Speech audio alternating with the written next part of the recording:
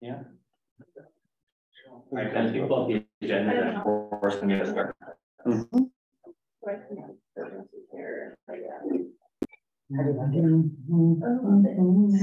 I'm just exhausted. Yeah. Oh, yeah, how about it? Okay. Oh, Yeah. Really interesting. There's not like exactly. They need a. That's so different. okay, I believe we are. Can someone confirm they see my screen? Yeah. Okay. Yeah, we're ready. Good to go. It's 3:07. It's time to convene the Grand County Economic Development Advisory Board meeting for March 29, 2023. Welcome everyone. Opening items, welcome and introductions around the room and around the screen. So let's start with folks who are online. Maybe Kelly. I'm Kelly Thornton with the Department of Workforce Services. I don't know about anyone else online, but I'm getting a serious echo. I'm wondering if maybe somebody else who's signed in needs to mute. I don't know. It's good to be here. Thanks for the point. Thank you. Shaylee.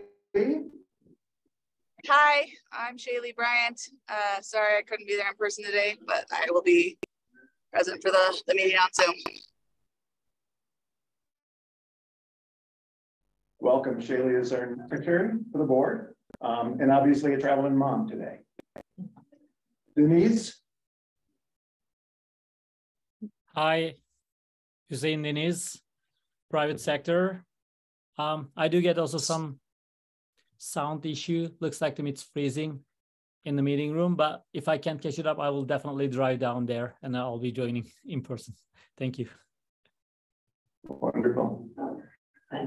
Let's get to the J's. Jasmine. Hi, Jasmine Duncan, Mayor Town of Castle Valley. And Jenny. Hi, Jenny Gleason, Travel Council Advisory Board. Red Taylor. Thanks for joining us today, Jenny. Thanks for the invitation. Excited. Is Sarah there? Sarah's here. Hi, I'm Sarah Kyle. I'm with Powerhouse Events. It's good to see you all. Thanks for being here. My pleasure. Chris,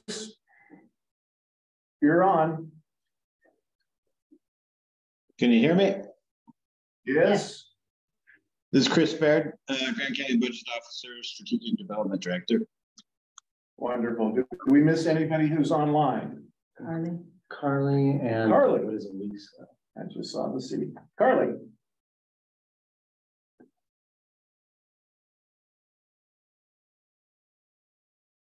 Probably manager of Motor City. I think someone else can introduce. We know who she is, right? Yes. Okay, let's start around the table. Miss Lisa, I think. Yeah. Elisa is, I'm here. I don't have my video on, sorry. Planning and Zoning Director, non-voting member. Where is she? She's under the logo, behind the logo. Okay. Behind. That's why I didn't know that she was there. Melissa. Melissa Jeffers, citizen in the county. Welcome. New board member. Yes. First meeting, isn't it? Very excited. Yes. Good. Welcome. And Mary McGann, Commissioner. I'm Forrest Rogers. Megan McFall, USU Workforce Development. Karen Guzman. Chris Wilson, member of the board. Rob Walker, Love Community Child Care. Ben Alter, Economic Development Specialist. And I'm August Granite. And we should mention that Rob Walker is an emeritus member of this board, or maybe he's just an alum of this board. But not notwithstanding, he's here and he's got something to share with us in a little while. This is my first meeting as your chair. And so forgive me if I misstep, misspeak, and please call to my attention if I've overlooked something, okay? To begin, we've had introductions, the opportunity now to state any conflicts of interest, disclosures, or ex parte communication. What would ex parte communication be for? It's a great question. I'm not really sure. I'm not the bylaw knower on that one. Okay.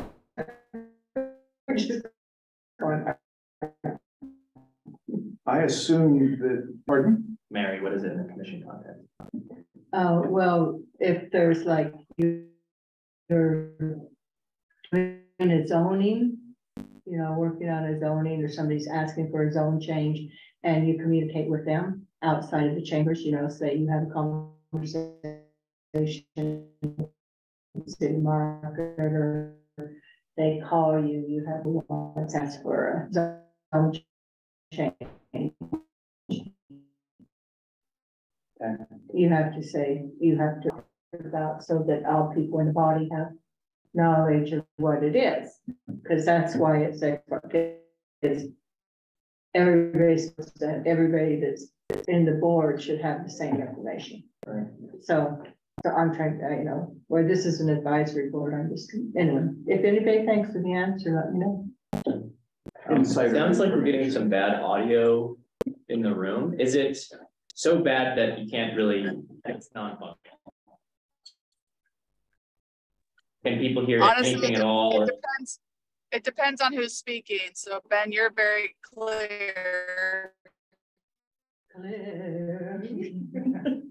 It's in and out. If anyone, we could try just reconnecting. We might as well just try deconnecting now and reconnecting it. Okay, I think it's I think it's just the Wi-Fi. I don't know if trying a hotspot would help. Like if somebody if you guys have full cell bars on your phones, I don't know if that would be better, but it's an idea. Just go video. You just go audio only, right? That's a good point. Maybe there's a setting there. Let's just start. Okay, well, this is an easy thing. We're gonna try it. Can someone just say something again?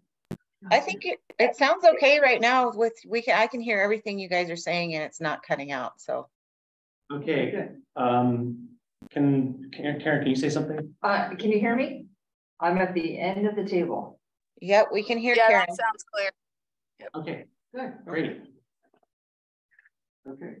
Nice, Ben. We've avoided the unplug and plug in again strategy for fixing that. Thank you very much.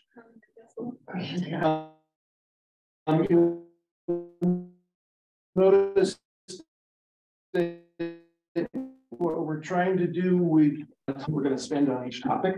The goal of that is to create some longer time later in the agenda to have some conversations about where we go post HB 416.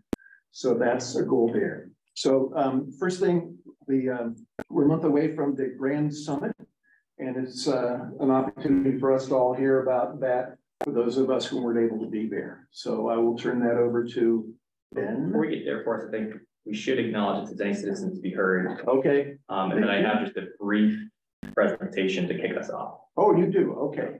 I did not know that. So let's go to that. Citizens to be heard.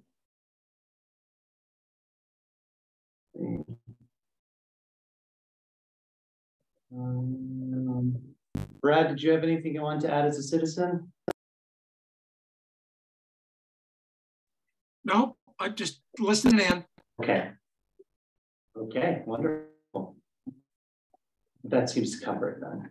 There's no one in the waiting room. Okay. Okay.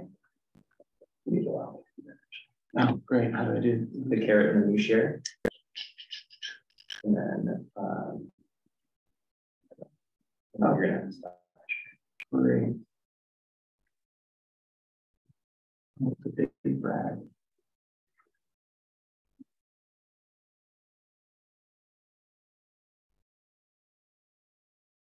All right, can everybody? Okay, cool. This is not a really long one. I just wanted to tee up some context for the discussions at the front end of the meeting on rural county grants, so that board members have context in terms of what those mean, what those numbers mean in context, and also provide kind of a brief piece of context and an opportunity for folks to ask questions. Chris, potentially on kind of diversification TRT monies and where that all stands. So to start with, we have a lot of the conversation on the front end of this meeting is with regards to the funding received last year for the rural county grant fiscal year 23, so the state's fiscal year July to June. So we need to spend that money basically out of our coffers by the end of June of this year. And I want to provide some context.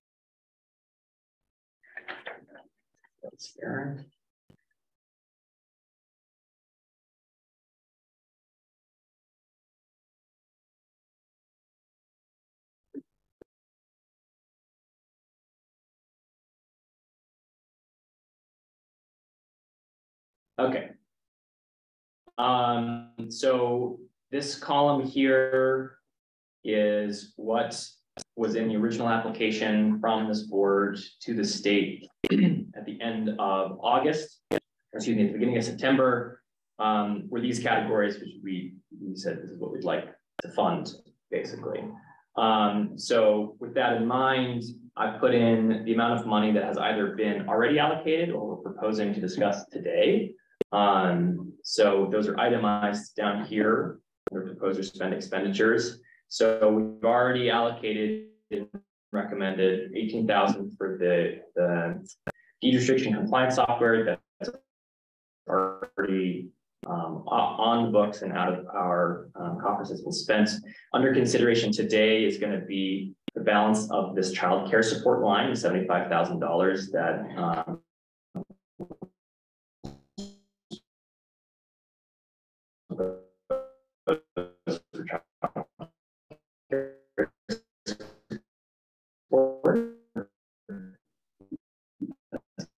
going to be an agenda item, some additional funding that we'll have to figure out where that's going to land.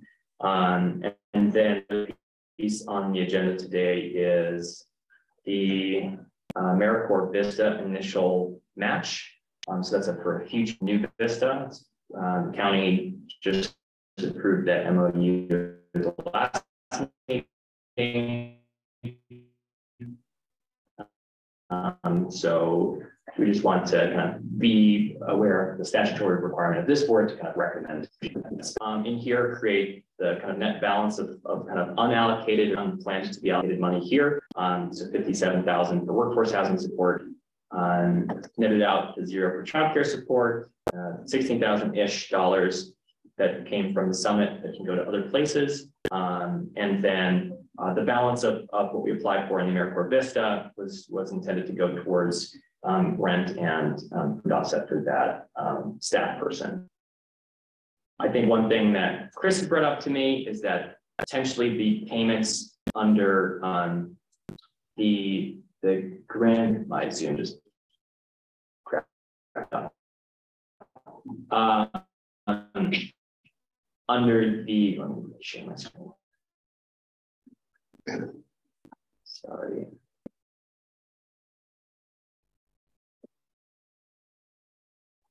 Should have baked in time for technical difficulties today. Yeah. Wi-Fi and PS. The paying system, the budget gets this.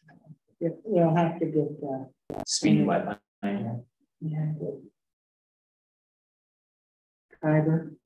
How they plan to get fiber? They might already have all right. There's been some discussion that maybe these payments for the Vista and for the summit could just come out of the balance of our diversification spend, and leave more money out of the rural county grant pot for other direct community support projects. Excuse me, can you say that again? So in conversations with Chris, the next piece I'm going to speak to is that the possibility of, instead of spending, this balance of our cost for the summit out of this account, pay it out of the remaining diversification funds. And the same could be for the AmeriCorps Vista payment, which would then free up an additional $50,000 within the context of the rural county grant for more direct support programs. But that's kind of a question that's in flux. I'm gonna keep this as a resource as we discuss the line items throughout the rest of the agenda. If there's any questions, I just wanted to make sure that board members had some context here. The last thing that's under here is we had before, we got very heavily busy with recruiting and interviewing and getting new board members, and with this legislative session, we're in the middle of discussing a handful of options for that workforce housing support line. And so these four options kind of came out of that. So those are just place held there for now, although it's not in the agenda item for today for discussion. So I'm going to go to the next piece here, which is that we're working internally to calculate the total amount of revenue available from TRT that can be spent on diversification. Just basically, how much did we start with? How much have we spent so far? And how much are we forecasting to receive before the end of June? And within that context, planning on a budget amendment to ensure that those funds are going to be spent by the end of June. We've gotten feedback from the state auditor that given that that piece of code is going to be entirely repealed from state law, that if we want to spend money on that use, we should do it with that piece of state law is repealed. So before July 1st, we have to spend the money we assume we're getting. Yep. So kind of just want to keep that in mind. That's not really on the agenda today, but in a way it is as we're starting to have these planning conversations. So that's just kind of a general, setting the stage update from the bird's eye view. And then as we go through the agenda, we're going to touch on the smaller bits. I might, if people have questions on this, I might just hold until we get through kind of our agenda and then we kind of circle back to that later. So that's just, I just wanted to set the stage for the rest of the discussion today.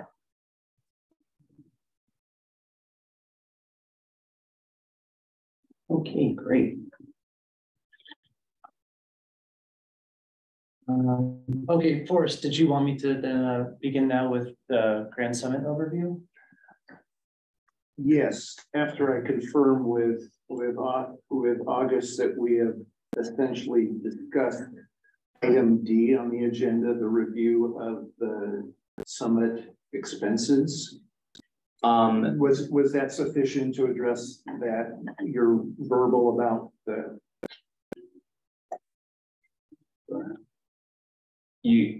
don't worry about going back to it. Let's go ahead and let's just start with the Grand Summit. Okay. I'm sorry. I have to see if there are any presentations. That was it in public comment as well. Okay. Yep, I think we're all good. Okay, and then we were distributed minutes of prior meetings, correct? No, there's no minutes on this agenda. Okay, so I wasn't the only one who missed it. So no. That's a good. I removed that from the, unfortunately, we were buried this week. So that's understood. That's understood. Okay, so overview of the Grand Summit. Yeah, happy to. Okay. If someone could again let me know if they can see my screen. Someone out there. I can. Okay, great. Yes, we can see it. Thank you. Oh yeah, that internet is real fast. Okay. So I'm here to just do a brief recap of the Grand Summit, and Sarah Kyle, who is here with us from Powerhouse Events. Is someone that August and I connected with at previous events that are put on at the state level, things like the Outdoor Recreation Summit, and like events are what Powerhouse works on. And so this year we really wanted to kind of increase the value added with the summit. And so Powerhouse worked with us, and we're really happy with the results. So basically, I just wanted to just show you all, and this will all be handed out after the meeting. So don't worry if you miss anything. This is just rehashing essentially what was on the schedule for that day. We had some great morning discussions, kind of setting the stage for what the economic development atmosphere and foundation for Grand County looks like. And then throughout the day, we kind of expanded that vision to think more regionally, think about energy trends nationally, and other events that we had going on. We also had ample networking, we had some stretching, and we had some really cool prizes that were donated to the summit, which hopefully kept people in their seats till 4:05. We had some really exciting sponsors this year. Thanks in no small part to Sarah and her team. We really were able to up our sponsor game, and this year sponsorships were more flexible. A lot of folks donated different services or prizes, whether it was something we gave away at the end of the day or the flowers that were decorating the stage and at the pre-event reception. So we had a lot of community partners with this, and it was just, last year was a great start for us, but this year I think we doubled or tripled our just number of sponsors. So it was great to work with more partners. Let's see, and then this is just showing some of the speakers that we had. Well, all the speakers that we had.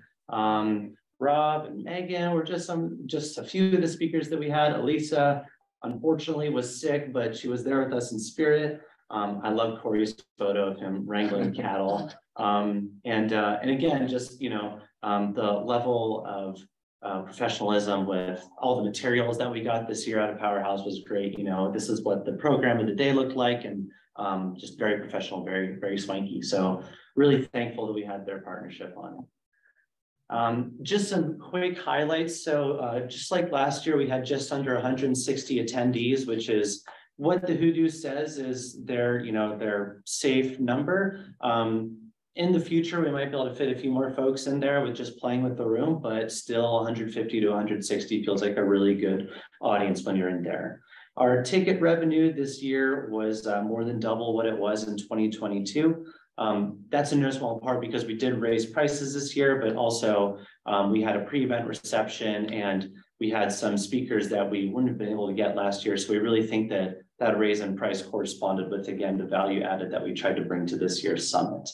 And with that said, we brought in a lot more sponsorship dollars as well, which you'll see on the next slide, but sponsorship dollars before the rural county grant funds that August was just discussing reached just over $20,000. I'm just going to check the chat here. Oh, Brad said he enjoyed the summit. Thank you very much. I'll add that testimonial later. We do have a really cool event website. I'm not going to click out of it because it's a mess, but it exists. Grand Summit Moab, I think. Oh, maybe it's anyways, you can see it later. It's great. GrandSummitMoab.com. Thank you. As I said, we had a pre-event reception. The Red Earth venue was where we had it. Moab Brewery, among other vendors, were there. And it was just a great way to just start soft networking, getting to know the folks. And if you're coming in from out of town, or if you're local, you could bring your family or something, or bring a +1. And so it was great to just see everyone before we got into the business of it all. We had 27 speakers. Our postcards this year was something new that we did. So last year we had some great tables, and we really wanted to make sure that we got our folks this year who are attending to go to those tables to learn about the sponsors and the resources on hand. So we had these awesome postcards that I'll show you in a second, where if you got X amount of stamps, then you were entered for a prize in our drawing later in the day, and the tables stationed around the resource area would give you the stamps. So we got a lot of good feedback. That was a great way to engage the tables, get people to, during their networking breaks, not just talk with their friends around tables, but really go out and check out the resources and the sponsors that were on hand. And then we had some really cool giveaways.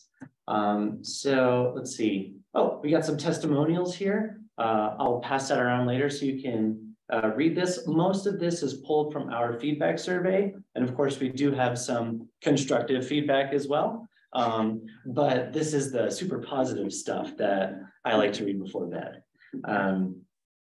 So this right here is that passport that we were talking about. So you basically, you put your name there and your email there. That way, if you left the summit, then, we can mail you your prize, but everyone stayed. So there was no need to email them. And then this is just an example of some ad copy that you may have seen in papers around town or online, trying to get folks engaged, scan the QR code to learn more. And some of our top sponsors were featured on the bottom of those ads. So these are how prices, or rather our financials broke down year over year. So this year we had a big increase in sponsorship dollars as well as ticket sales that I talked about.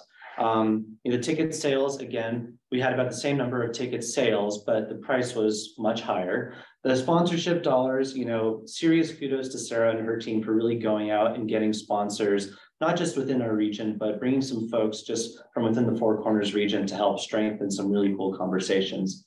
So huge value added, big jump in our sponsorship this year, which gave us, a big jump in revenue as well. When we look at expenses, we spent, just under what we spent last year to put on the event.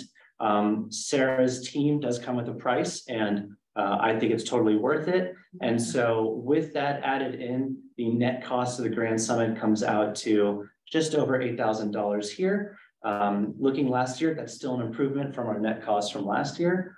And so those are the main takeaways. Another thing I want to plug is that didn't really have a lot of photos. If you were there, you were there, but it was super exclusive. So if you weren't there, you missed out. Some people took some photos with their phones, but this year, since we had so much going on with the legislation, there were just small things that were overlooked in event prep, and photography was one of them. And so next year, we're excited to get a photographer to memorialize the event. But as you can see here, the room was beautiful. Here's a picture of one of our presentations on responsible recreation. And this is the view outside of the Red Earth venue right before the reception that I can pull on. Check chat real quick. Let's see. Impact on staff, may have been less than 2,000, I'm not sure. I would say that last year, Ben's full-time job was the event for about 2 months. So 3 months. We can calculate that, but that's pretty good represents some. Yeah. And Ben was able to be an actual staff person for our office for those three months of time. So from a pure anecdotal how it felt in the office perspective, the fact that the net cost was actually less on net. I'm saying that twice. I mean, it's a no-brainer for me. Yeah. So again, I'm going to pass these slides around afterwards, and if folks have more detailed questions, they're welcome to ask afterwards, or while we have Sarah here, if you have any event questions, either of us are happy to field them and just talk about the summit. Matt? Yeah, please. So out of that 153 attendees and the 27 guest speakers, was that number, so is it really 125, or did you count those speakers as the? It's a good question. It's a math problem that I haven't done, but I'd love to do after this. Some guest speakers only were only there for their session, then they left. And Sarah and I, mostly Sarah, Sarah, you could probably speak to this better than I, but I know that Sarah and I were trying to figure out with guest speakers, you going to stay the whole day? You're just going to stay for your session? So Sarah, correct me if I'm wrong, but we accounted for that for the most part. So if a speaker was going to be there the whole day, they're part of that number. And if they're just there for a bit, they weren't. Yeah, so we account for the speakers in our registration numbers. Traditionally, especially in a location like Moab, they tend to stay the entire day. And that registration is our number for name badges, meals, accounting for all of the expenses that come along with the event. So yeah, they are counted in that 153, but I would say the majority of them stayed. I know even people coming from Salt Lake City stayed and were there the evening before. So they earned it. Which is great. I know of one speaker who came in just for a session, rolled up after lunch, he was done, he left. But yeah, it sounds like for the most part, people did stay. So I guess those 27 speakers is for the majority part of So, that I mean, 153 and number. they didn't have to pay, did they, to be, I mean, did we sell 125 tickets or 122 tickets? That's. Yeah, Sarah, do you have the number of, if we remove the tickets that were comped for speaker sponsors, what was sold? So the sold number is our ticket revenue. So we'd have to break that down. I don't have it in front of me. We'd have to break that down by numbers, but yes, speakers are comped so that we take into, account their schedules and travel time and their expertise and adding to the event. So we usually comp all speaker tickets. Yeah, so I can do some quick math after this and figure out what that really looks like. I figured speakers would comped. Yes. Sure, but I'm just curious what we ended up ticket. Yeah, and some sponsors also got, if you sponsored at a certain level, you could get a few seats. Right. What was the ticket price? Yeah, we had we had tiered ticket prices. Sarah, do you remember the tiers that we did? Did we start at 65 or 70? Let me just get in there for you. I think maybe a better use of our time would be just maybe adding a little bit of a ticket breakdown and just email that out to y'all. Yeah. Sure. Yeah, happy we to. can do that. No problem. Yeah, so good question. I'm happy to send that information after this. Thanks. Yeah, of course. Any other questions? Are you ready to take on the next item, the next bullet, which is Grand Summit Planning and Coordination Committee? Yeah, do you want me to speak to that or do you want to speak to that? I can speak to it. Sure. In brief, I think that last year we kind of very unilaterally did this summit and we got an interest from at least the chamber to be involved and, and they were involved in at a higher level in that we consulted them and made sure that we had their input. But I think the intention here is that we want to make, a subcommittee of this board, to have like one person kind of be just a little bit more in touch. And I use that as a place for the chamber and other stakeholders to be involved in the future planning of this. And then that'll, by the creation of that, hold us accountable to making sure that we have a timeline and that it's relaxed enough that it's not a last minute push. So yeah, I think that the thought there was if we want to create that as a subcommittee of this board, and if anybody wanted to express interest. And so I don't know if I'm not the chair anymore, so I'm not going to say anything about motions, but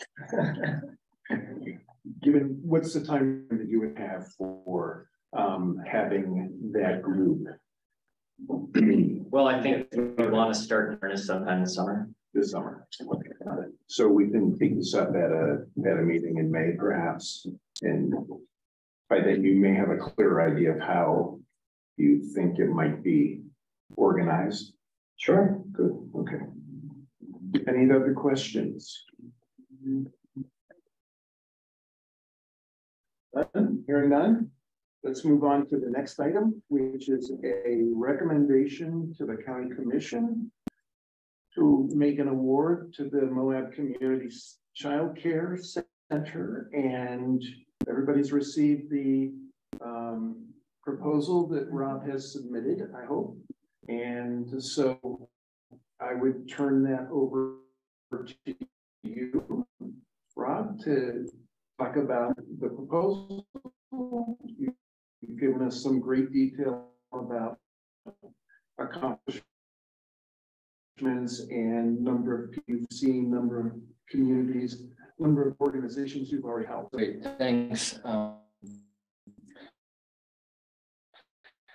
Yeah, I try to keep reports because this board really set the whole trajectory of this organization when they gave us $100,000 last July and really challenged us, or made me feel challenged to, okay, this is a problem. How can we spend this money effectively and work on it? Which was not immediately obvious. Initially, we just had the infant care center, and there's only so much that you want to invest in that, and then we have to think about a new center and so forth. So yeah, we developed Helping Hands with it, and anyways, really appreciative of the board's support of us.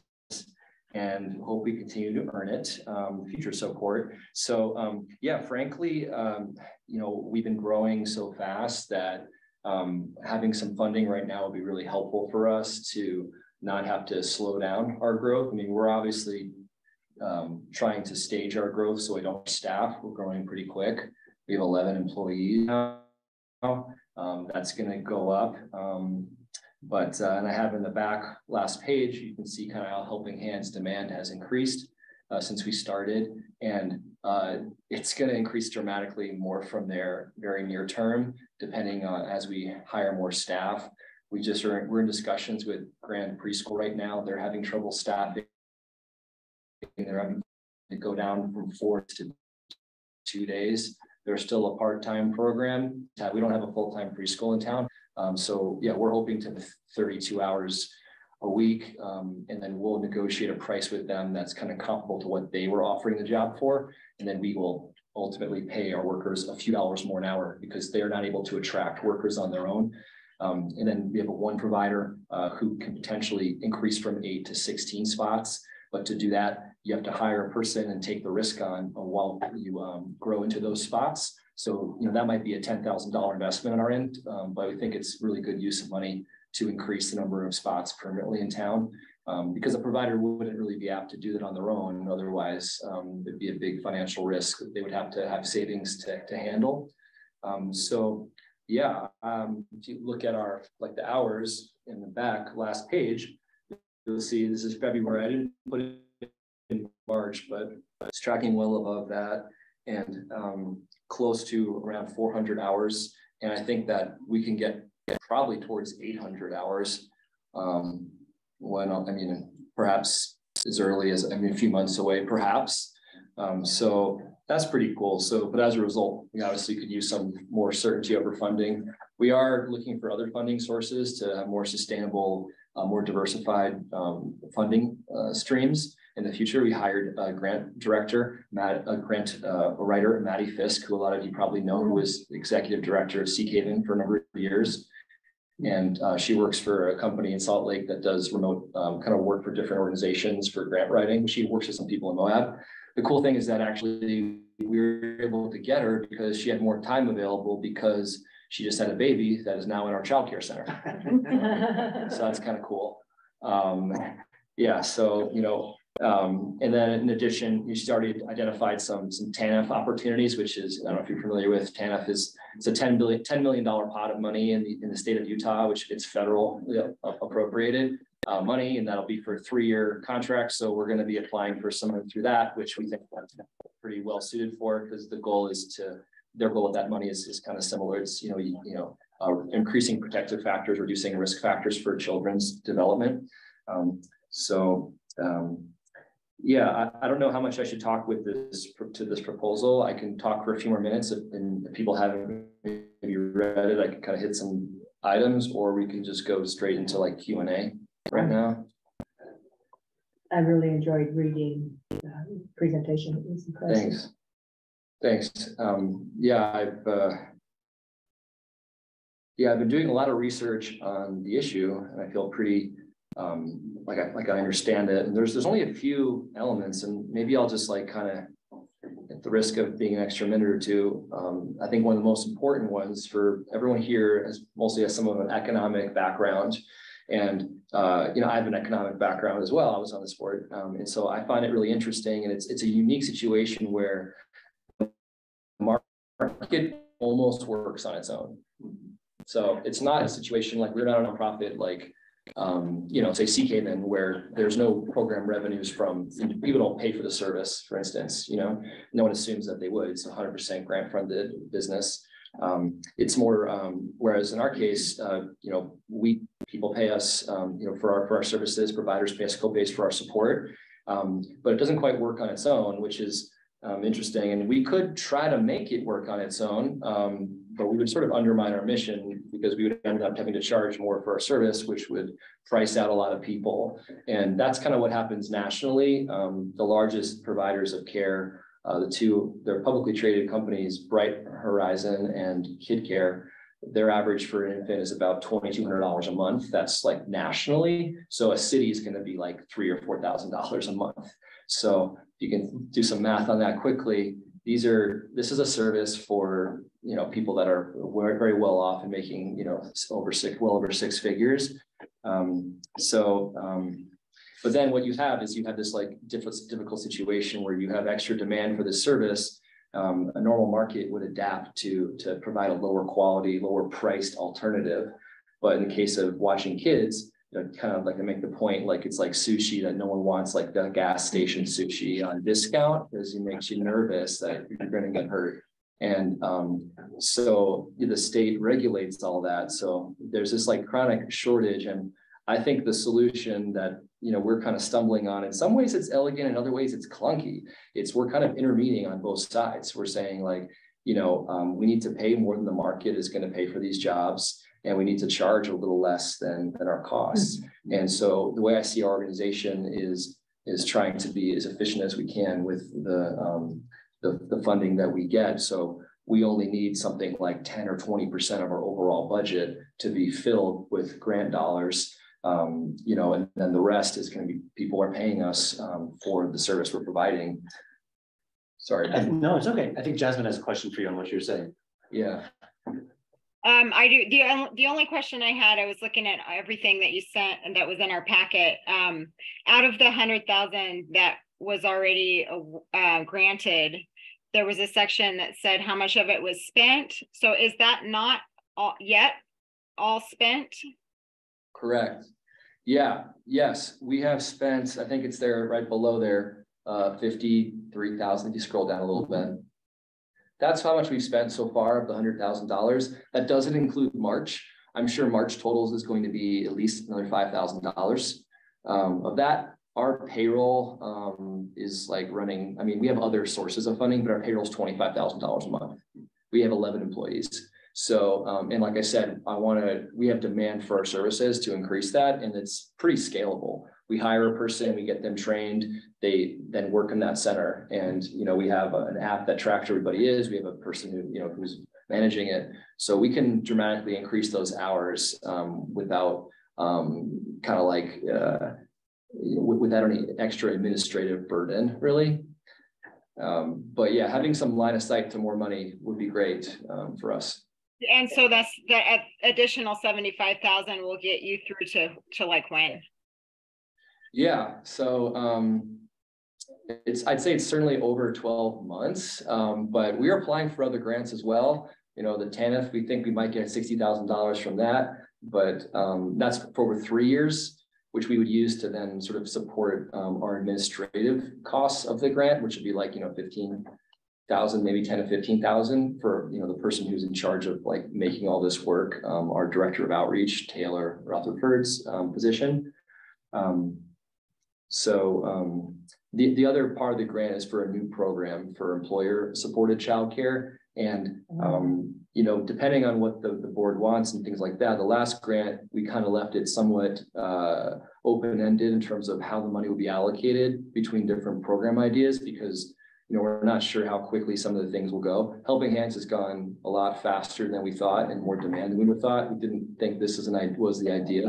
When we started, it was just a few hours a week for providers. And then we kind of stumbled on that, you know, it made sense for us to sort of employ childcare workers and to sort of, you know, to ensure that they would stay in the industry and help grow the industry. If the employer supported childcare part grows faster and we get other funding, we could move some of the money around. We could talk with the board and report on that. So it's just to give us right now, I think if we did not get this money right now, it would force us to be a little nervous to expand and to be able to handle the extra demand. And we might have to then look at the co-pays that we charge providers, where we pay $15. We charge them $15 an hour right now for the services we provide, and our total all-in cost might be $25 an hour. So, you know, yeah, I don't know, does that answer your question? This gives us a lot of runway for sure. But my plan with this nonprofit, and I mean, it's been like really surprising and positively surprising to me how it's all going, in that the sort of theme here is like, let's use our money as fast and as efficiently as we can on our mission, and we'll get more of it if we show what we're doing. So, I mean, we could right now just do nothing, not raise money, and just run an infant care center. We're fully booked. We've got 18 kids on our wait list for 12 spots. So, but we're thinking, okay, what more can we do? Rob, we've got questions from Chris and Karen. So let's start with Karen. Okay, I'm gonna give shorter answers this time. Okay, I just was curious about your employee retention. It shows that you haven't lost anybody, which is super exciting. Yeah. Do you guarantee a certain amount of hours for your employees? How does that, are they on like contract? I mean, how is this working? Sure. Yeah. So we have one of our great hires early on was Taylor Rutherford. She is our director of outreach. I have put her in charge of our personnel. She decides when we need to hire someone. She runs all that process, and she's really good with people. And her main job is we have, on one side, we have 8 providers, including our infant care center, that have needs for staffing. And then we have 11 employees who have needs for, wanting to get paid and have work. And so she balances both of those situations. And there's no rule to it. There are a lot of consistency where people have a schedule, but as you can imagine, all of our employees are mothers. All of them, there are some right now that are on maternity leave. So the needs change, and we've had a lot of growth in our demand. So we've had to hire new people. So when I first started, it was when I felt like we didn't have a lot of work initially when we first started, and we had to hire people, and that chicken and the egg of making sure you didn't have people that were unsatisfied with their hours. But that has not been a problem for us. Most of our workers on average, their spouse works, and they work about 20 hours a week on average, I'd say. And some go up or go down from there. And that's one of the benefits that we can provide versus if we were just one center. So we can hire someone as a caregiver, and we can say, if you want more hours, like we have, all these locations that can potentially have more demand. And then the new center at the old USU campus, that has not been created yet, correct? Correct. And so if the business end of the share program works, are they going to be doing childcare at that center? I didn't quite understand. Where. So I can talk a little bit about, so this is our Rural County Part B, the Rural Communities Grant, that this board wrote a recommendation letter for a while ago, was granted. We got $300,000. The city of Moab got that money to support a child care center. And the proposal was for a center at the former USU campus with the Moab Free Health Clinic donating some land. We are still in discussions on specifically how that will be enacted. We are looking at renovating, and right now we just today submitted a grant for $600,000 to renovate that south building they have at the campus for a large child care center. And then $300,000 would go together with that. Would be, if we can get that, we're going to hear back in a few weeks. And if not, we will move forward with a manufactured house, either at that site, or we might actually, if we can, I think it makes more sense for us to put that manufactured building next to our Lutheran Church Center, because we have a 1/4 acre of dirt there. And we can co-locate a center, which then means a parent who has kids of multiple ages can have infants and kind of preschool in one area. So yeah, I'm definitely busy with stuff, and it's a big thing that we're working on right now. And we hope that we're going to have a nice press release out of our decision of what's going on probably a month from now. Awesome. Karen, yeah, that's it. Chris? A very quick question and then a comment. And it might be a question for August or someone else here, but this money needs to be spent by the end of June. That means allocated to an organization. Yeah, and then it's okay for them to keep spending into the future. Correct. Yeah, there's no, the only part of these kind of state funded rural county grant programs that have a stipulation relevant to the actual final end use spend is the competitive award. So what we were awarded for Oreo Crossing projects, because that hadn't been spent yet, was why the city basically had to apply for this program for the child care center. Yeah. We were basically, they were like, well, you haven't spent your money yet, so you can't apply. So we are anticipating that that piece from 2 years ago will be spent from end users that we can reapply for the competitive piece this fall. But the traditional like guaranteed 200,000 Part A, the state just cares that we've spent it, we've allocated it, and they consider, okay, that is meeting your priorities, it's meeting your obligation. They don't require us to do like an end use report. Perfect. Yeah, I would just say that, Rob, what you've done with this, I mean, I think it's nothing short of incredible. I think it's just remarkable in the short time period that you've been at this problem, how much progress has been made. It's exactly the kind of thing that I think we should be supporting. I mean, I think that our job is to get new and effective initiatives off the ground that wouldn't otherwise be happening. And so if we can support you in having more impact faster than you're already doing, I think it's exactly what we should be doing. In the long term, I mean, I hope that our funding can help you find other sources of funding that leads to long-term sustainability, right? And I mean, so I think that process of having somebody else on staff to help do grant funding, apply for other grants and things like that is a really useful piece of this puzzle. So yeah, I just very much support what you're looking to do here. Yeah, just to be clear, I mean, I think everybody probably knows, but I've been sort of the unofficial executive director of this nonprofit, and I'm an unpaid volunteer. So we have had a lot of success, but there are certainly days where I feel either inadequate or like, I mean, I think, I don't know what my hours are. I work a lot randomly, random times. I'm very focused on this. I'm not in any other boards right now. I don't want to be in any other boards because I come up with good ideas when I just focus on this. But yeah, the last few weeks with this new center going on, the fact that, our funding is, not 100% right now. And then in terms of this grant, and then our payroll and things like that, it's like, okay, we're just going to keep building. We've got 2 great directors, and then but hiring the part-time grant writer, and then one of our employees turns out to be a part-time bookkeeper as well for other companies in town. So we're having her do that. So I'm kind of hoping maybe she can evolve into like a VP of finance type position, so we can kind of like divide this up, so I can kind of just find the right balance for me. So I'm not, as you can imagine, there's a lot of little paperwork and stuff. We have a great staff. We have 11 people, so it's definitely not like all me, but yeah. Looks like Kelly has a question or a comment. Yeah, I just think it bears mentioning that not only have they done amazing work, but and opened up a lot of slots for childcare, which is much needed in the community. They're also supporting several small independent businesses, probably most of which are owned by women. And those are both things that have been missions of this board since the beginning. So I think that bears being said. I think they've probably helped keep several of those businesses in existence, which is critical for our community. So just wanted to make sure that was noted. Thank you. That's great. Great point. Yeah, we've definitely, like a lot of those workers, a lot of our 11 staff, I mean, were not working before we hired them. They were stay-at-home moms. Yeah, I think this is a great example of entrepreneurship in the social sector. It's a great example. And to your point, the degree to which you're capturing the data and the return on investment is one thing that'll appeal to funders.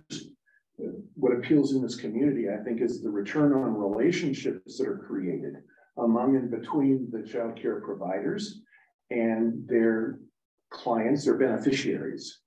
So I think that's another benefit that this program is bringing.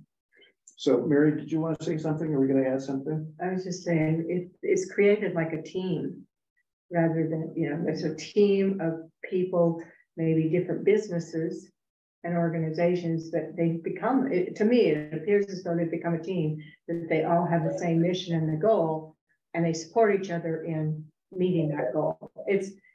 I remember 6 years ago, we started talking about getting daycare here, and it just, and all of a sudden after you became involved and the diversification money was able to be given, I think that was the big thing, you being there at the right time and the money. made it possible that something people have been working on for 6 years came to fruition much better than we expected. So, And money well spent. Really, we have a question or comment from Shady.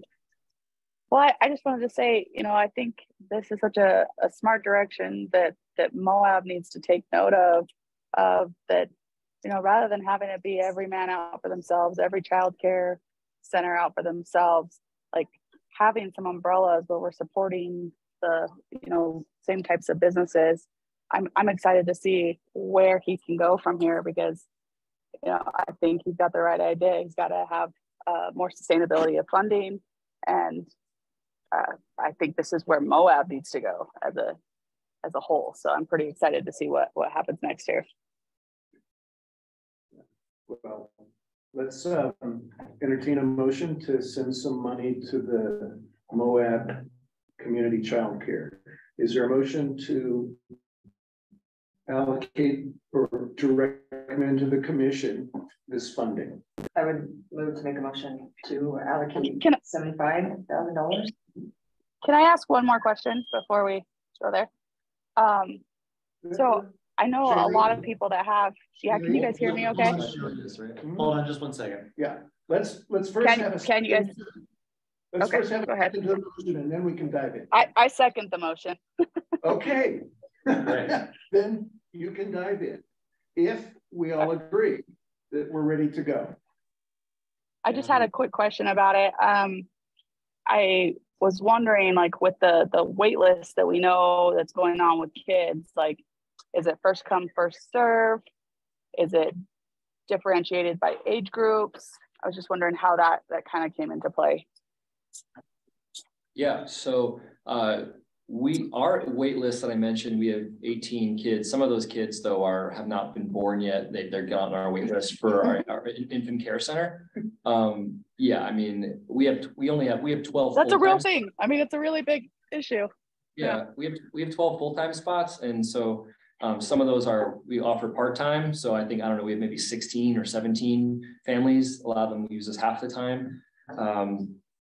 We don't currently, one thing I want to do is to be more of a clearinghouse for all the childcare providers and like a wait list. We sort of do that informally right now. When someone calls us, we only serve kids up to the age of 3. And if someone is over 2, we push them to the other providers and we just focus on infants, and now we're full. So everybody that reaches out to us, we work with the other providers so we know where there's open spots in town. So we're doing that. We can do a better job of like having that, on our website of what all the people's phone numbers are and things like that. But we're handling the incoming people that we get. And it seems like lately it's definitely increased more because I think as people know that the service is there and the product is there. I mean, we heard from the past that some people just won't even look for childcare because they just heard anecdotally it's not available. So they just, so the biggest need is certainly among infants because, it's really costly to provide for them because the ratios are so hard.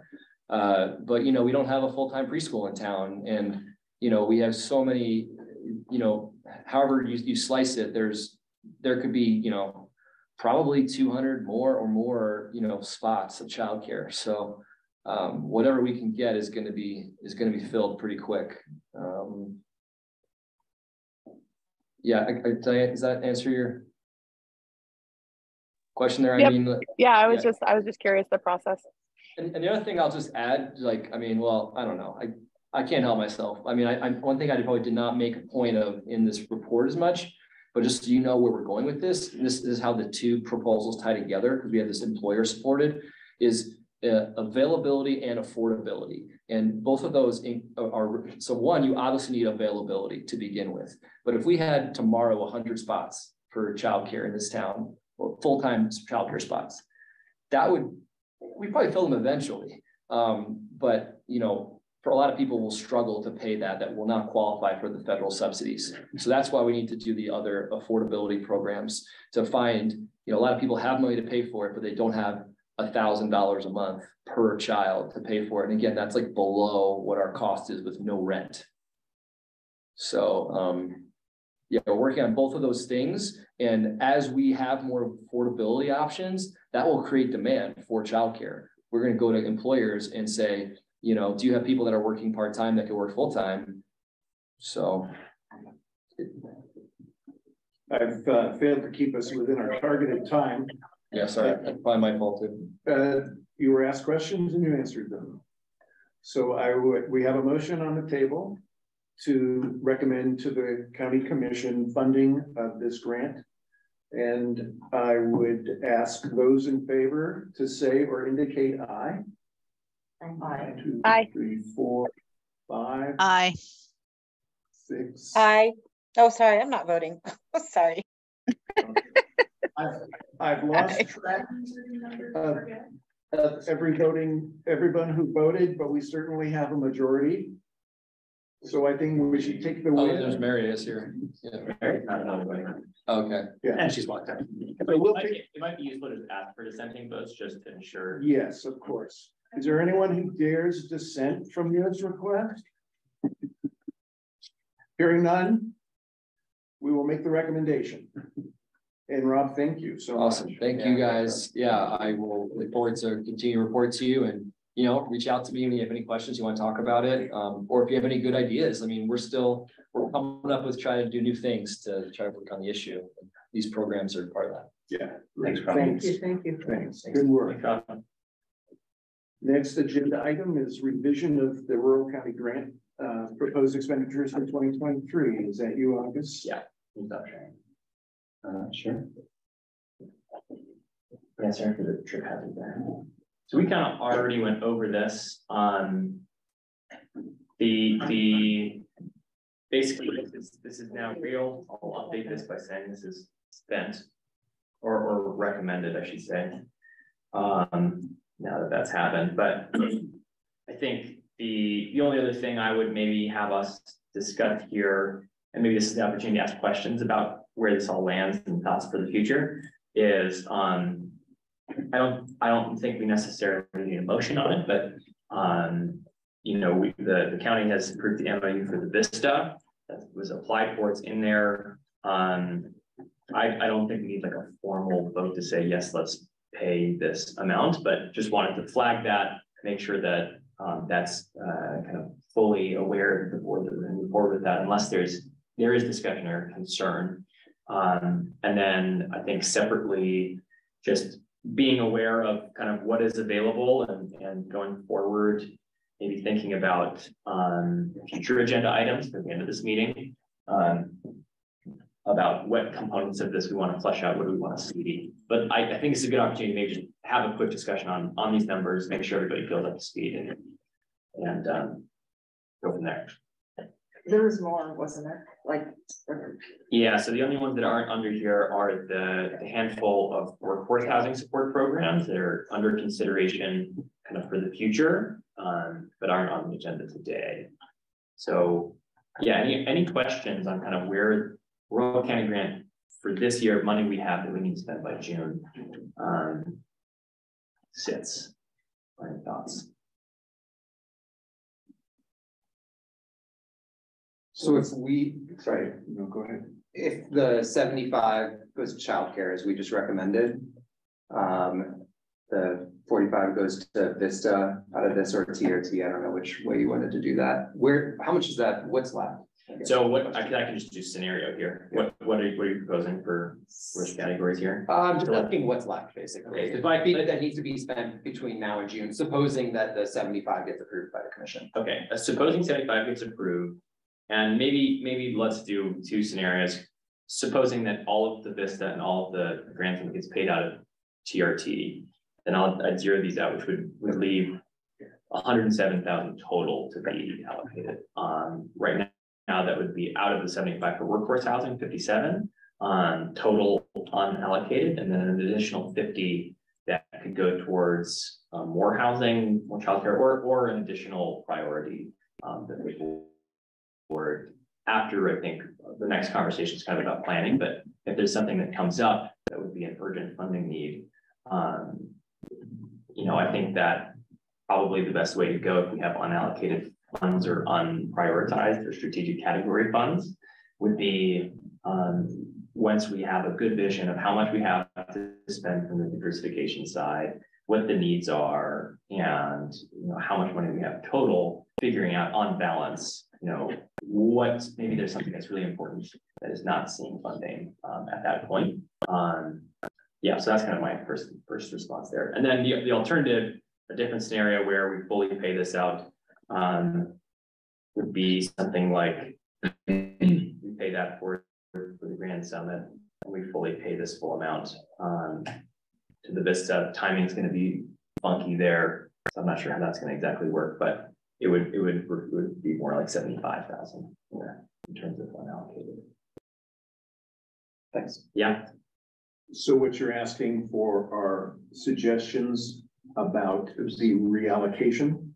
I think how would you state that request? Yeah, I think I'm actually I wanted to just make sure there was visibility and clarity as to how much is unspoken for at this time. And then I think during the future agenda items section of the meeting, if board members want to throw out, okay, let's dive into the agenda, the housing piece of the next meeting, for example, or I think that's a really good starting point. We already have a couple of projects that have been scoped that kind of have been on pause. So that's something I would think that we consider at a next or relatively near future meeting.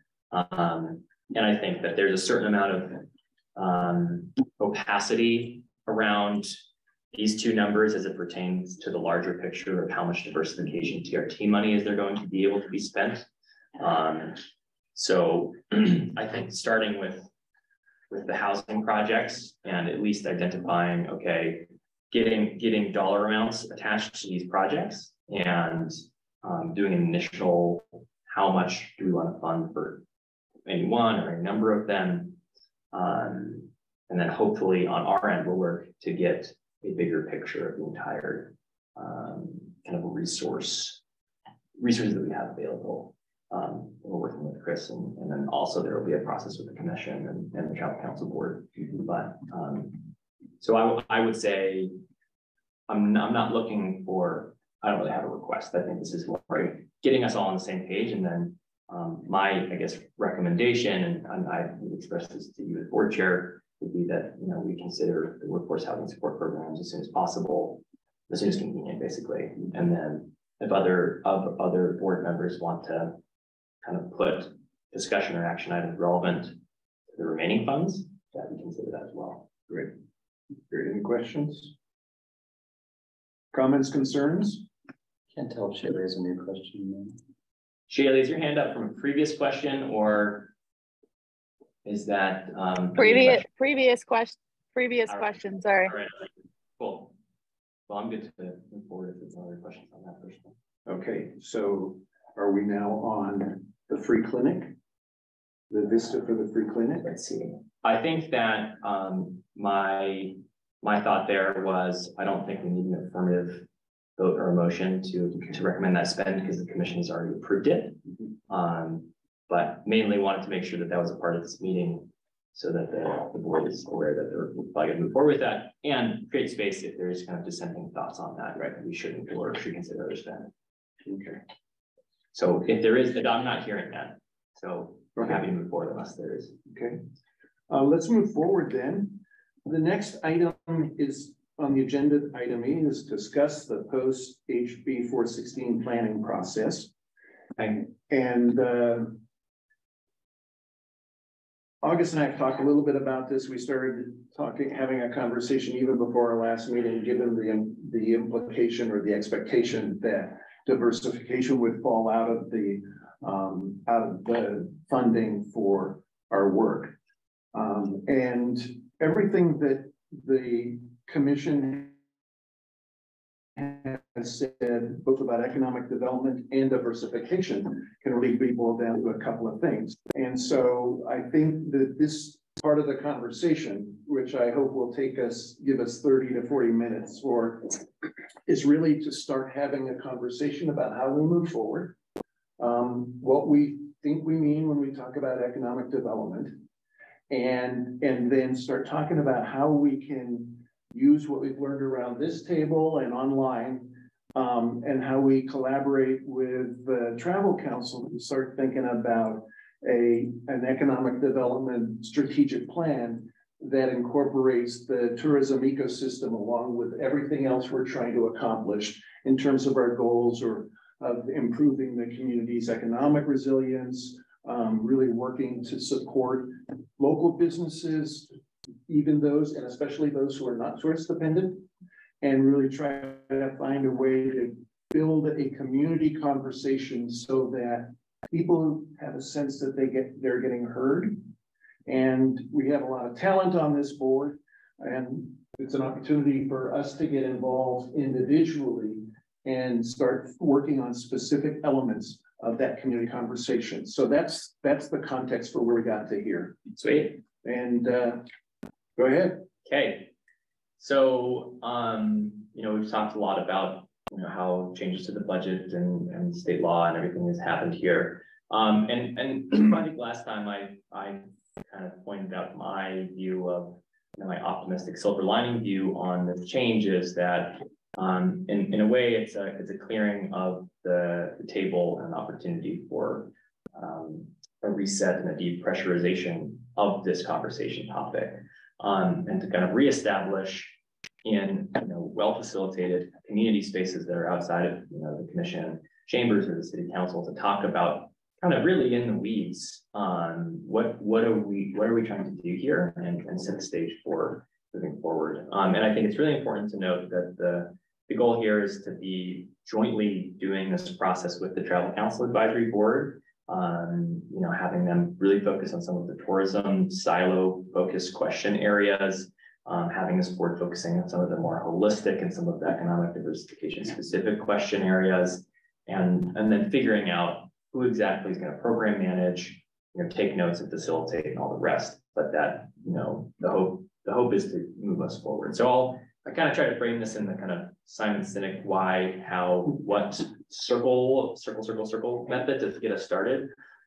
So I think my framing of this starts with the fact that I think everybody can agree that our community is relatively divided, and the only communication, if you talk to someone who this isn't kind of their daily life to deal with these policies or to work in either of these fields, the one conversation around economic development that happens is more tourism or less tourism, and the various kind of emotionally charged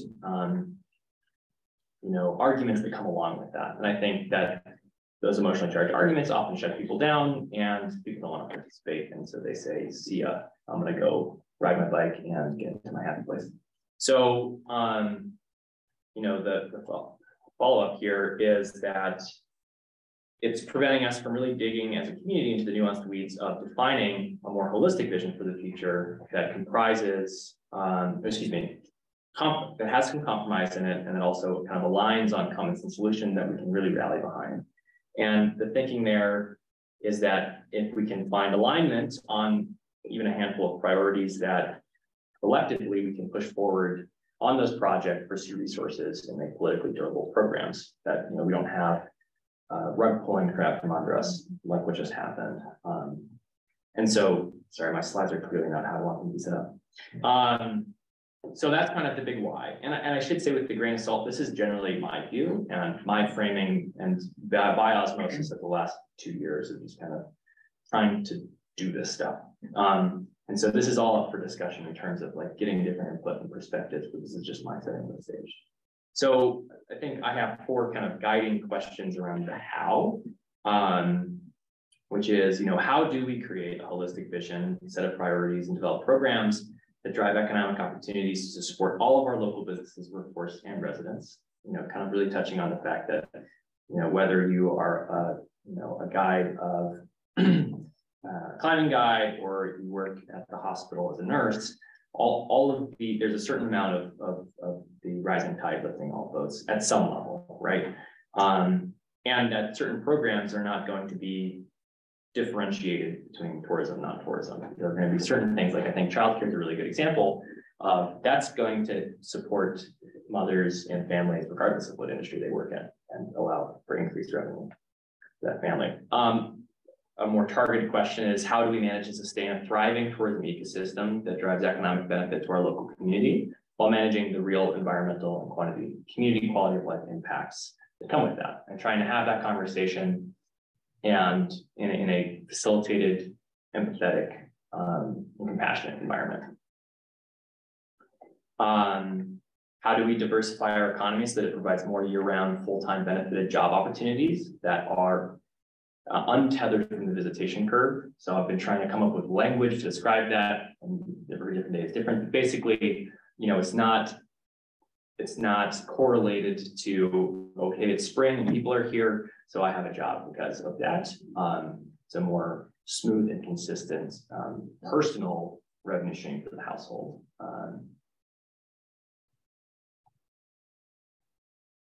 Yeah, these slides are bad. Okay, and then lastly, how can we work together? And I think this is actually the most important one. How can we work together as a community of individuals with different perspectives to achieve that goal in a collaborative and mutually respectful fashion?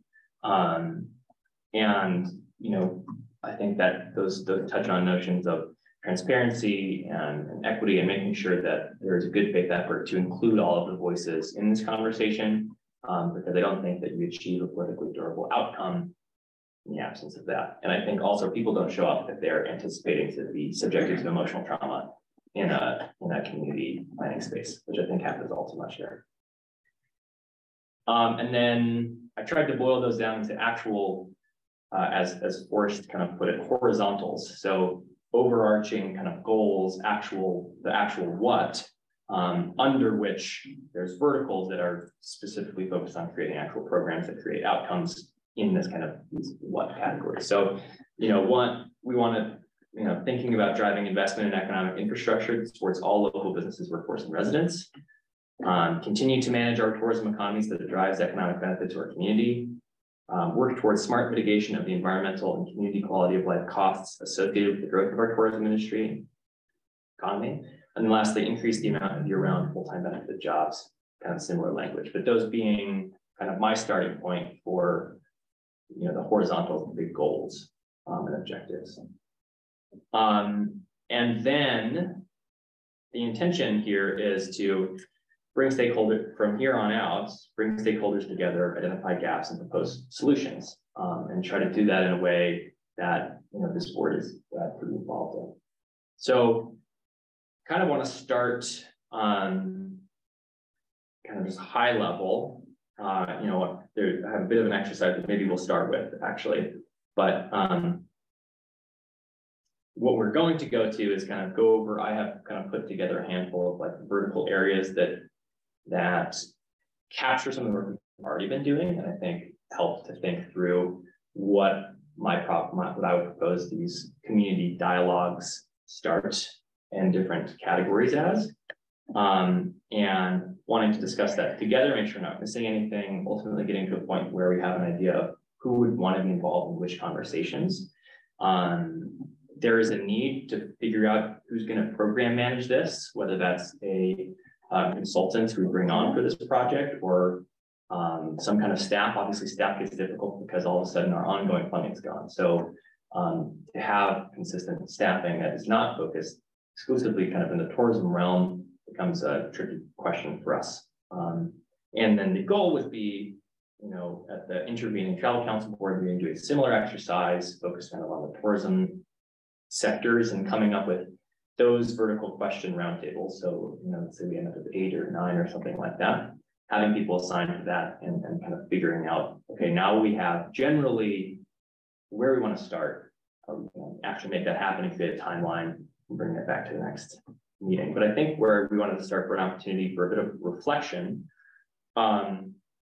is kind of with all of this in mind, and also bringing like everybody's, I think, unique perspectives to this board. Take 5 minutes and, you know, write down and reflect, you know, what does economic development mean to each of us?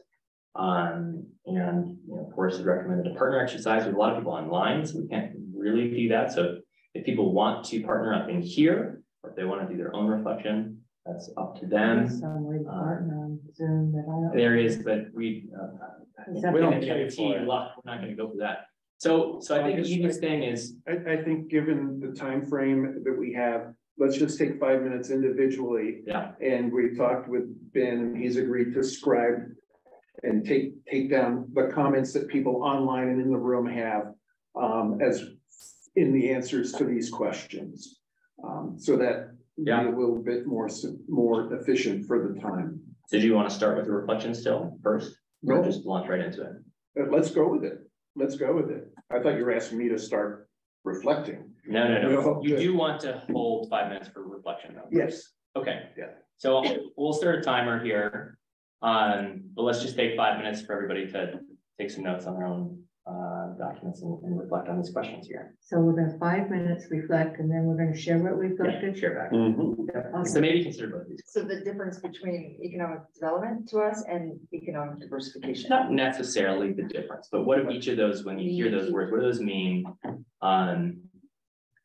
You know, personally, I'm looking at the clock and I'm being respectful for everybody's time. Let's make this a 10-minute exercise with just 10 minutes for both of those, because people may want to do them together. Yeah. And then let's take the time to get people's feedback and response. And I especially like to give time to Jenny to share her reaction to this possible process, because the Travel Council obviously is an important voice in all of this. So 10 minutes to think great thoughts. Okay. And then we'll react, and Ben has agreed to start tallying up the responses. Is that clear enough? All right, so we'll come back at what time? 4:37. Yeah. Okay.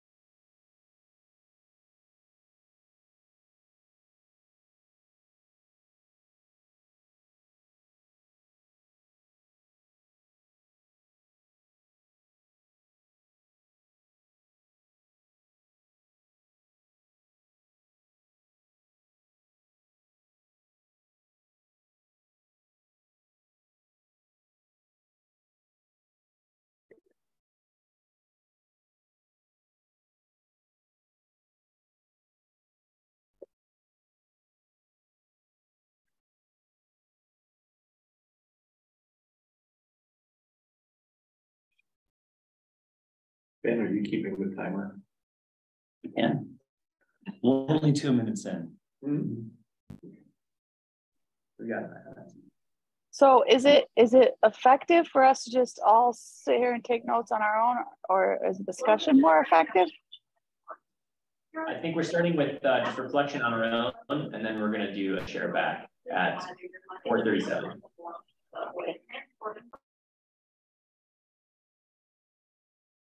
Thanks, Shirley.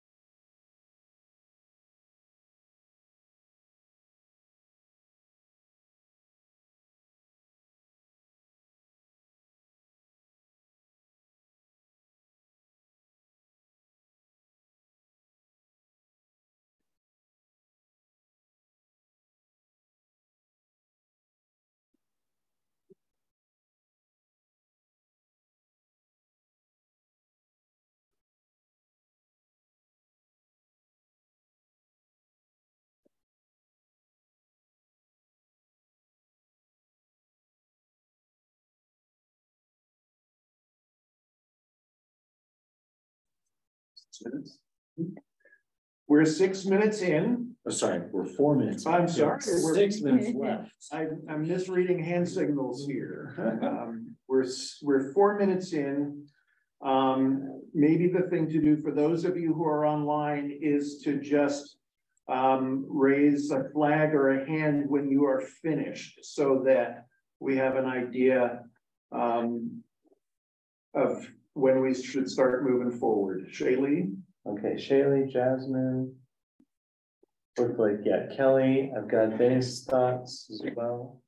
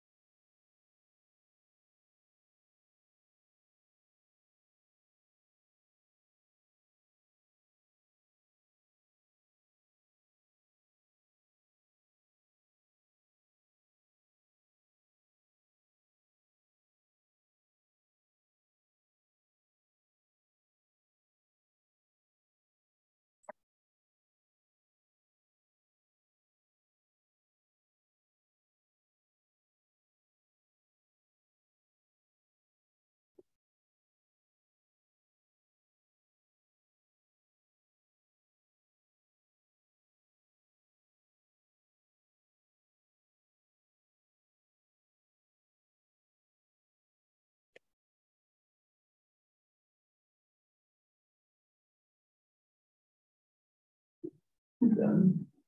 Yeah, Head Start, you working. I've done this for this county. How many times? 4 times. 4 times. We do it quarterly. We at the SBC. For workforce development and for business development. Okay. I had a few ideas before coming. Okay, so you had a head start. A little bit. Karen, how you doing? Okay. Yeah, doing okay. Okay. Chris? Good to go whenever. Good to go. Thanks. Melissa? Mary? Yeah. Okay, do we have everybody? Is everybody complete?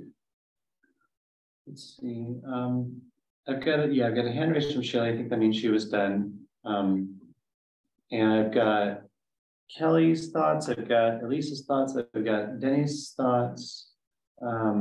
Jasmine, I don't know if you're gonna speak or just type something. Let's see.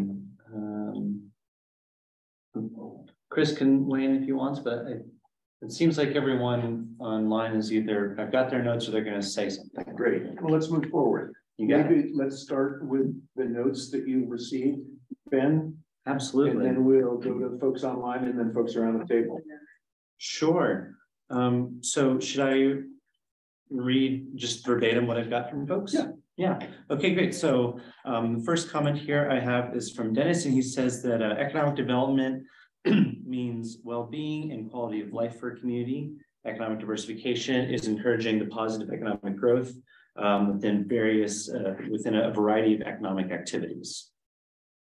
Kelly said that from her perspective, economic development and economic diversification must include a component that supports the ability of local residents to find sustainable, appropriate employment that allows them to not only live outside of poverty, but attain a quality of life for themselves and their families that others in the community are afforded. Typically, this equates to wages, but that is not the only factor. Job satisfaction, work-life balance, and potential for advancement in a career are also elements.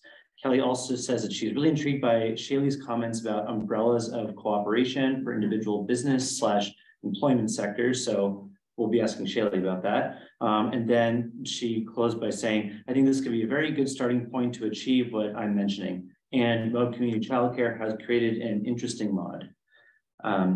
Elisa, P&Z director with the county, said that economic development ideally means the process by which a community can either sustain a healthy balance of existing markets or can work towards achieving a healthy balance of various markets that meet the needs of the community and provide opportunities for local residents to not just make a living, but to thrive. Development overall, and it is a measure of a healthy economy. And then I got one that I wasn't able to add. Jasmine wrote, economic development, creating opportunity for everyone, economic development, creating opportunity for everyone in the community to thrive in a way that is sustainable and manages our resources into the future, focusing on quality of life, diversification, building a resilient community. I also have some comments here from non-board members that I could read if let's go. I don't know the protocol there. Okay, so I've got from Brad, he said, at the most basic level, economic development means not exporting your kids and creating an economy that has, quote, meaningful jobs for its residents so you can retain your best and brightest. He added economic diversification is taking the peaks and valleys out of the local economy, moving upstream to maximize the resources you have. One important item for progress is to keep infrastructure ahead of growth. And then Jenny said, development means to be conscious about the local history and a sustainable future with as many local resources as possible.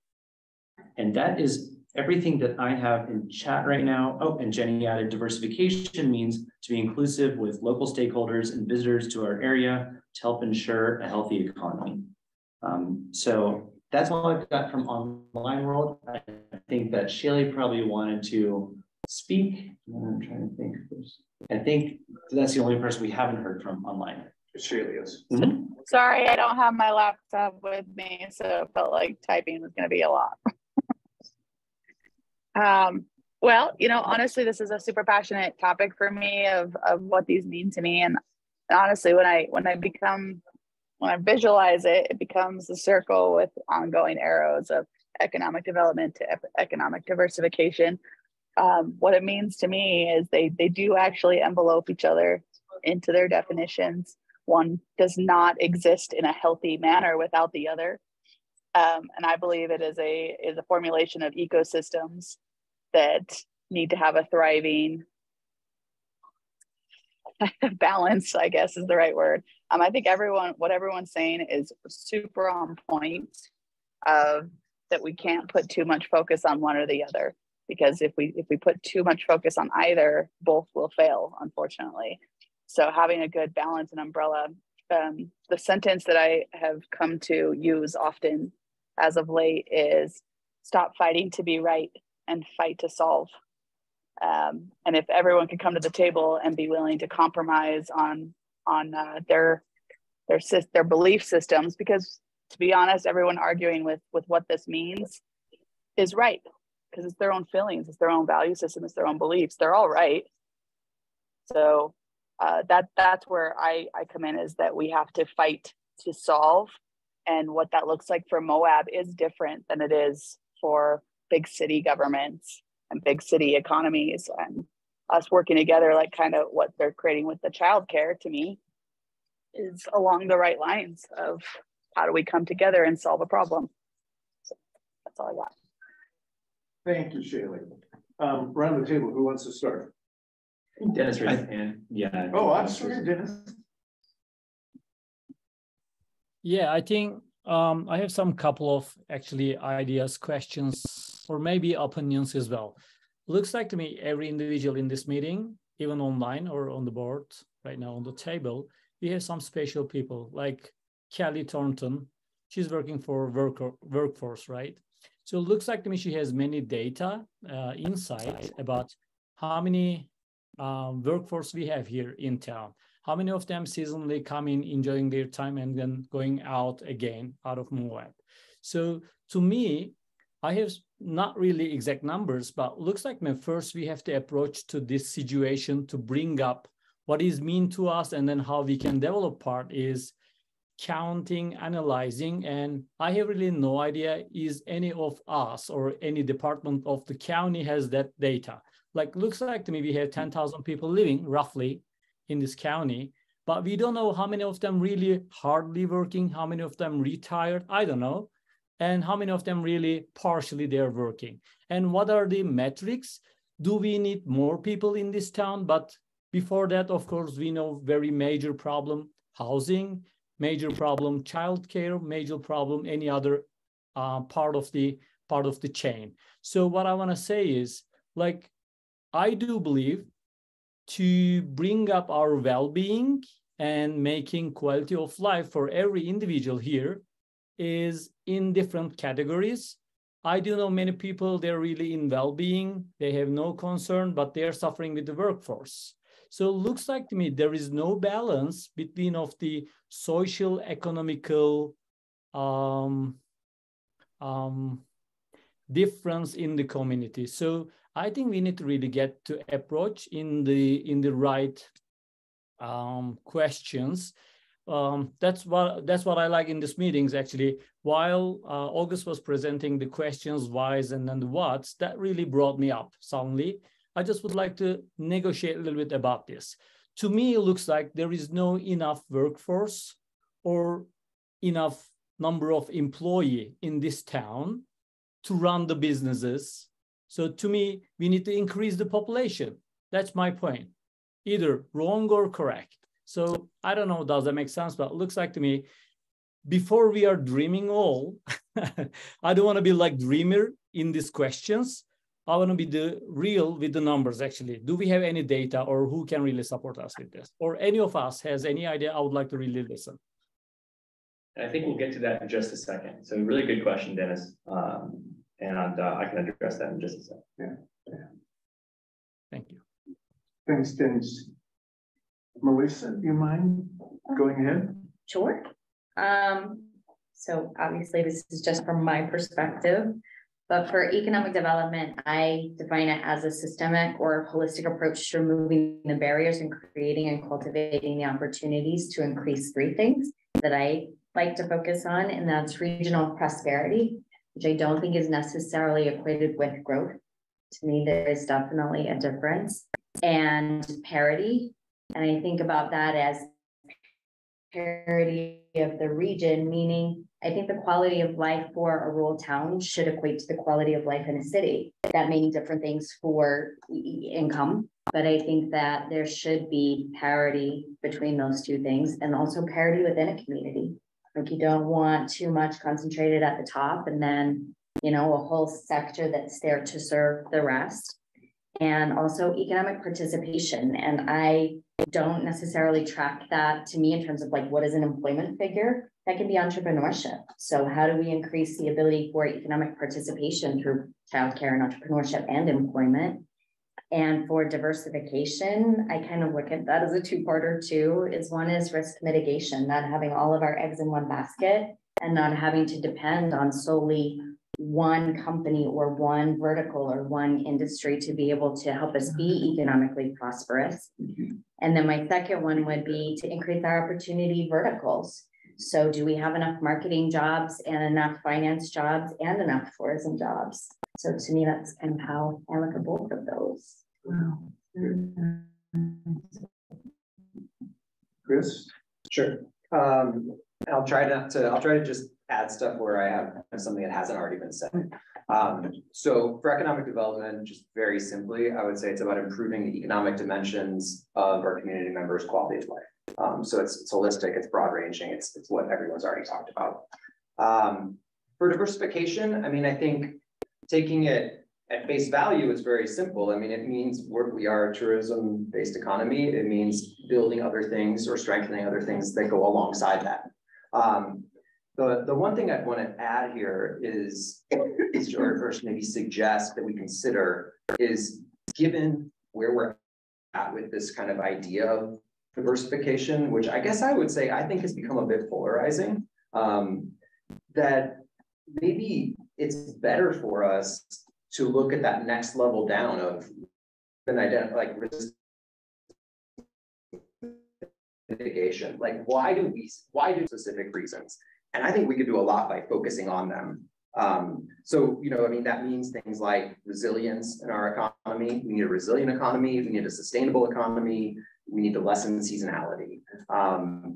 If we can, you know, move a conversation in those directions, I think that the answers to how to solve those problems can actually come from both tourism and non-tourism, right? And that's what we want as a community. So I guess that's where I would suggest maybe we can kind of drive part of the conversation, is instead of beginning with this dividing line between the tourism economy and the non-tourism economy, let's ask ourselves what problems we're trying to solve in the economy, and then put everything on the table for how we're going to get there. Because that's actually also going to make more sense in terms of how we fund these initiatives, right? Because if we admit that tourism and tourism promotion, things that TRT can fund, can be a part of the solution that we used to call economic diversification, right? Then we're actually bringing more resources to the table while we have that conversation also, and should be working with Jenny and other folks around town, you know, as we do this, as we undertake this process.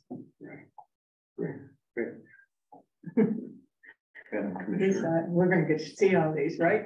Ben's gonna take his best, and you can probably send him a note saying, I didn't say that. I meant to say that. I said economic development is developing an environment where the economy is stable and energized to become more productive and creative.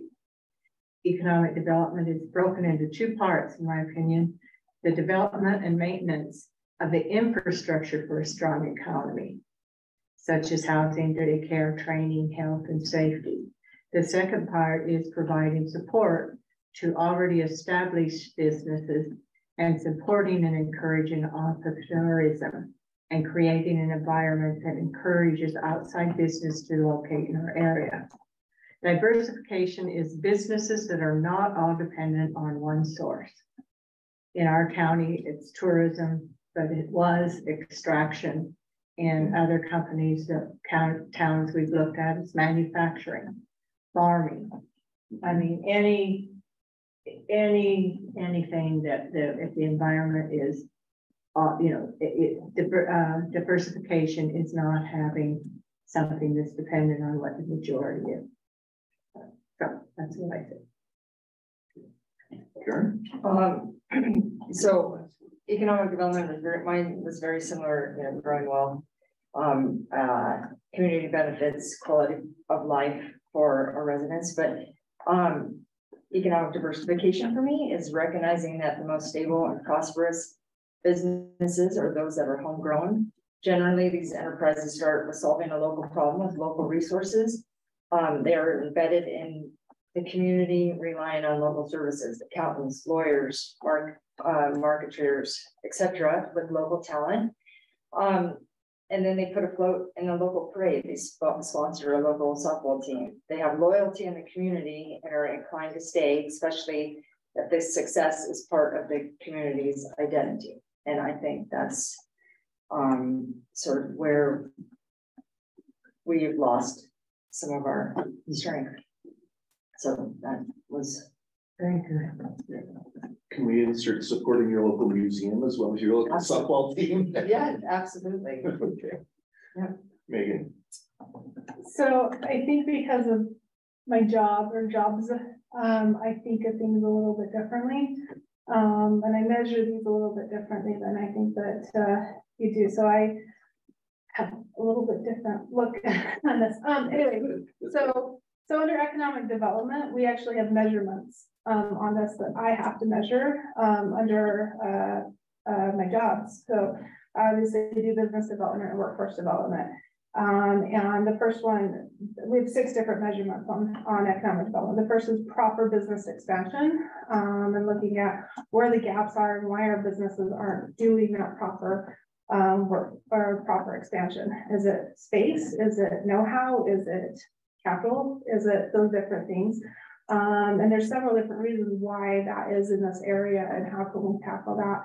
The next is economic development is not just revenues increase, because our businesses are making great revenues during tourist season and things like that, but it's also workforce development and succession planning.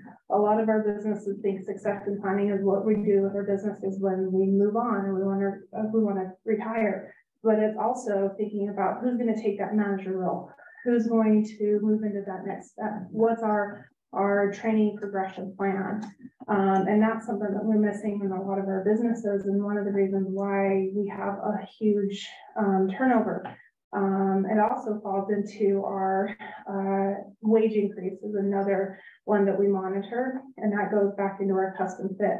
We're doing the same training over and over and over and over for the same businesses, up to $90,000 last year for one training in the area, to the point where custom fit's looking at cutting that training as an option to be able to train or to fund because so much money is going into that. And the question is why, when we pulled it, it's because or employee turnover, so they have to do that training again because it's a requirement for most of our businesses to have. And then looking in why we have so much turnover and the cost the businesses are having to do that training is huge. Or to do training in general, and training, for example, let's take guides, for example, training guides to do it every year over and over and over again to a huge sum of money. And then the next is making our businesses, even our tourism businesses, year-round development or year-round jobs, which has already been said, and the number of startups we have, and then capital infusion.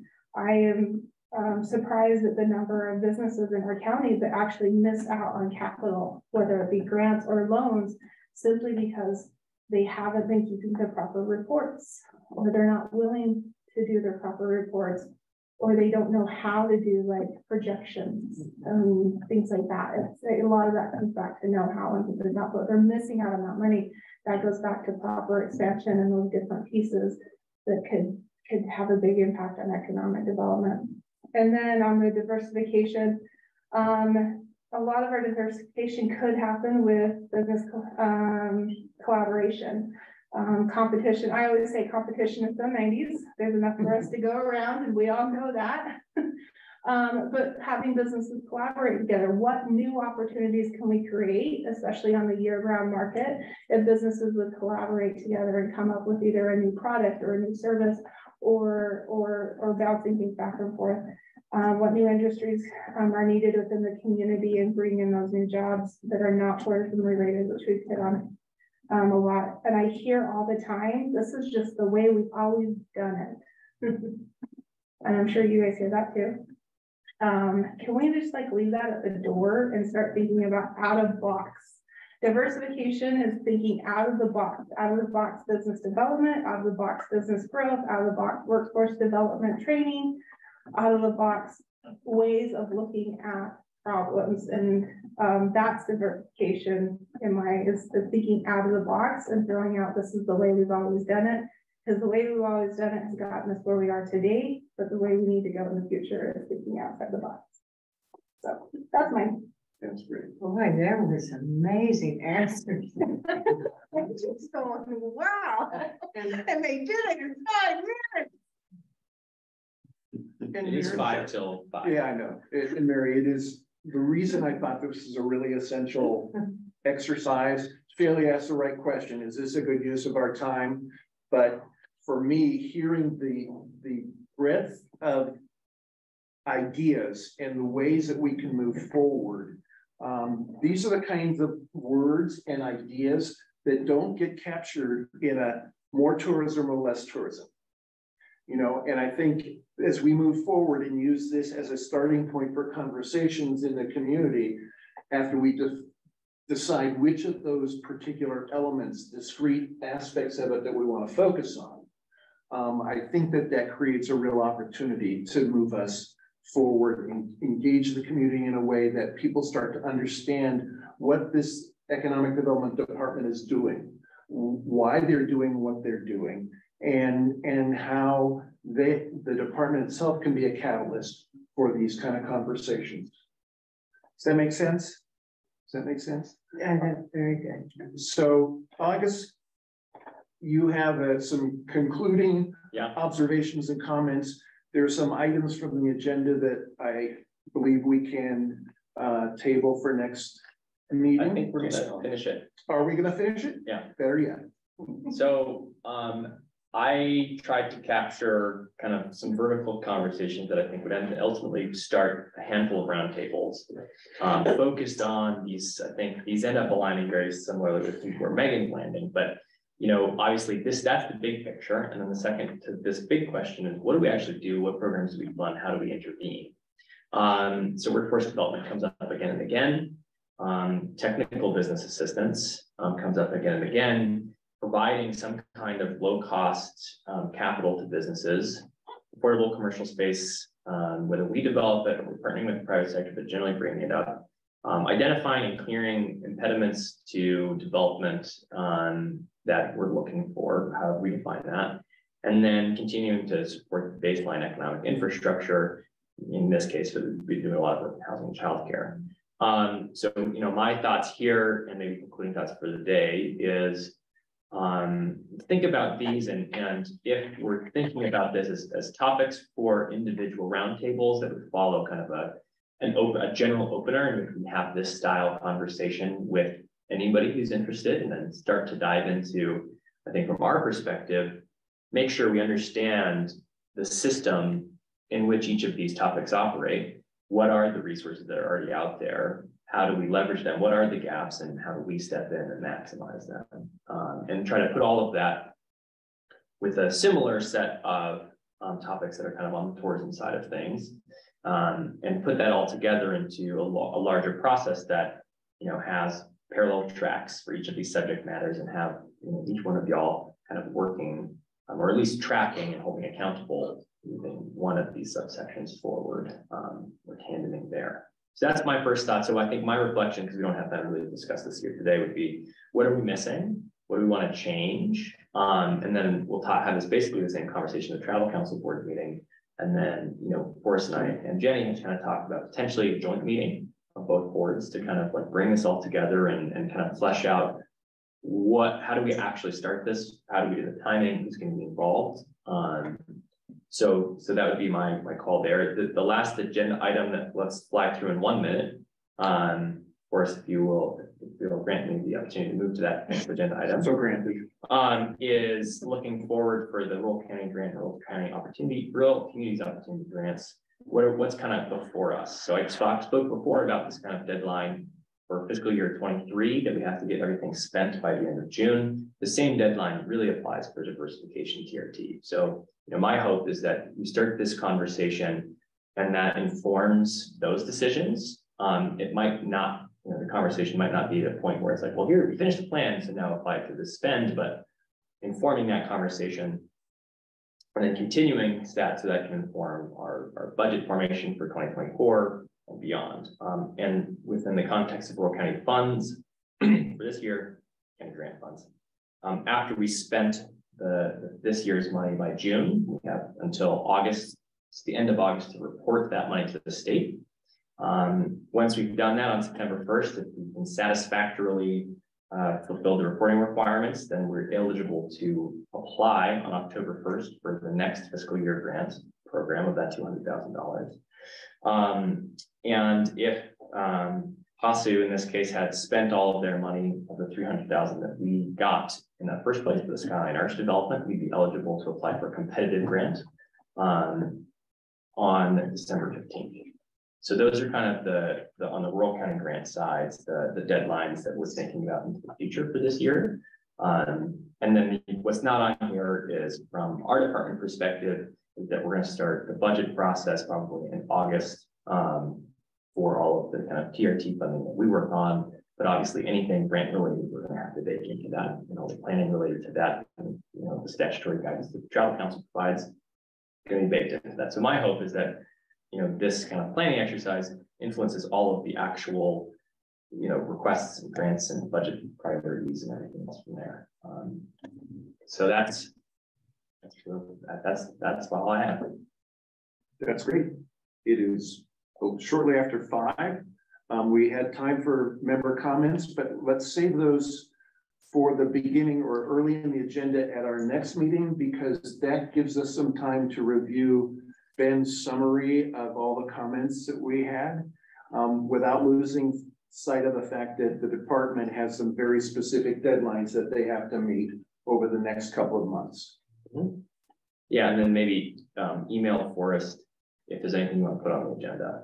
We'll do an agenda review internally sometime, like 2 weeks before the next meeting. Yep. And so if there's stuff that y'all want to have us discuss, send that to Forrest so that Forrest can work on putting that agenda together with us. Yeah.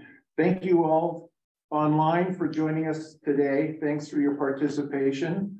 Hope to see you around the table in one of the next couple of meetings. And have the benefit. I'm sorry? Hopefully we'll be back in the chamber. We'll be back in the chamber. Okay. Okay. Thanks everybody around the room. I would entertain a motion. Jasmine was just waving goodbye. Okay. Entertain a motion to adjourn. So moved. Second. Seconded. Meeting anybody who wants to stay on longer? Okay. All in favor of adjourning? Aye. Let's do it. Thank you all. The meeting is adjourned. Nice work. Well done. I was about to say, I don't know if we even need to do a motion. I think you may have the power to just adjourn a meeting. But we'll figure it out. In my other world, I have to. Yeah, no, that's great. But I say at the end of the meeting is we've reached the end of the agenda. If no one objects, then we'll. There you go. And then if somebody says, wait, I have something else to do, then you do it, but. No, you just pretend you don't see the handout. That's what you do. I'm just kidding. Another approach. Only kidding. Sweet. Wow. Thank you.